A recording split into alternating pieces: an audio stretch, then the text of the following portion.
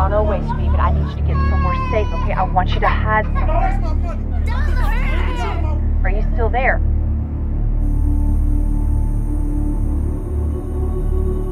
The film is about this small community in East Texas where a small church felt called by God to start caring for vulnerable children. Just ordinary people looking outside of themselves, seeing the need of mankind and meeting the need. We want the ones that don't nobody else want.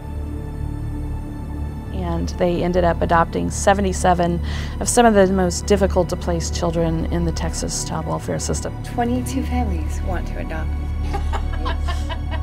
The whole town wants kids now.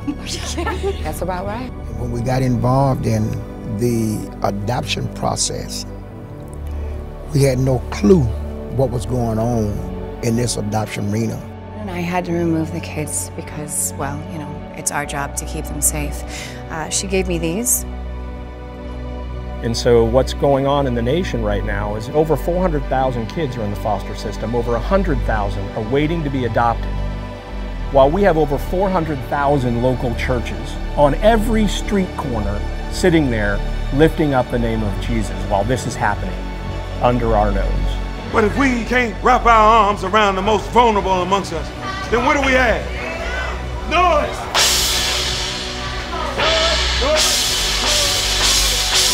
That's what we have. Noise. And the children can't take the noise anymore.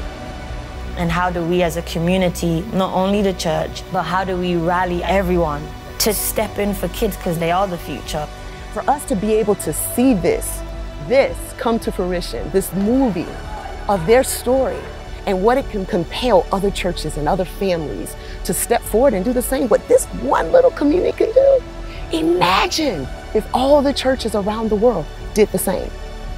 Would there be any kids in the foster care system, let alone available for adoption, if the church raised families up? Now I know what can happen. It's just not okay.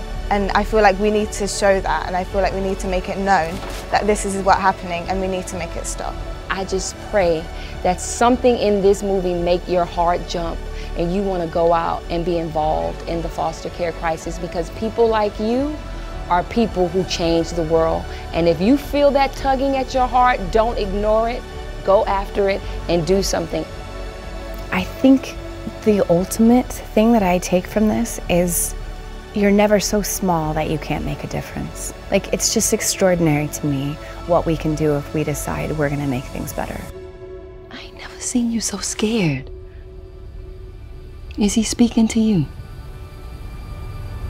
Is he speaking?